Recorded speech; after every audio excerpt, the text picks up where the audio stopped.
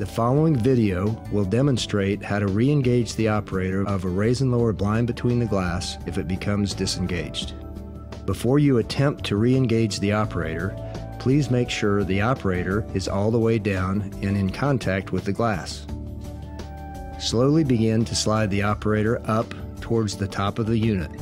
When the operator stops, continue to push the operator until you hear one click and then a second click. Once you have heard the second click, the operator is re-engaged. Please lower the raise and lower blind a few times to make sure the blinds are working properly.